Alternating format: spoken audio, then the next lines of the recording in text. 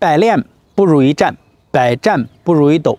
今天呢，给大家讲一讲，我们来身体主动的去抖动。大家好，我是武医张鹏，一定要认真的跟我一起来学习。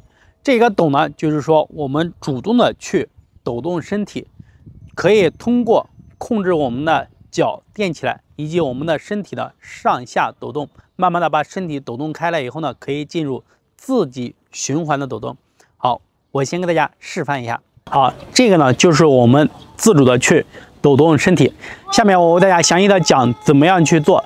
首先呢，我们要看你的脚跟，也就是说在抖动的过程中呢，我们的脚跟是垫起来的，不要实的压着的地。如果你不垫起来，你基本上是抖动不起来。这个脚跟抬，慢慢的、轻轻的落下来。好，大家可以先看一下脚跟。好，两脚分开，脚跟垫起来，然后往下垫一点，然后再抬，这样。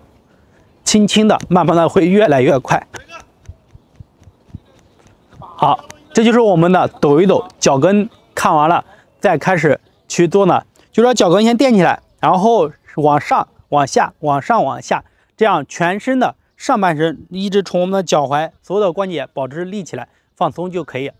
好，就把我们的手这样看到，1、2、3、4、5、6、7、8、9、10，2、2、3、4、5、7、8、9、10。好，这就是我们的抖一抖。你刚开始做不了小动作的，可以大动作，垫起来落下，垫起来落下，就抖的大一点，然后慢慢的小动作，轻轻的全身都抖起来。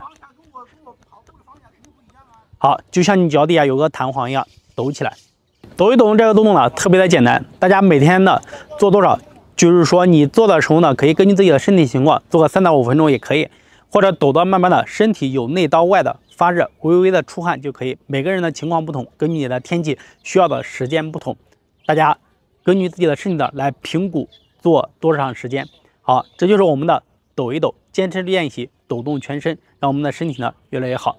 有经络不通的、失眠多梦的家人们一定要练起来。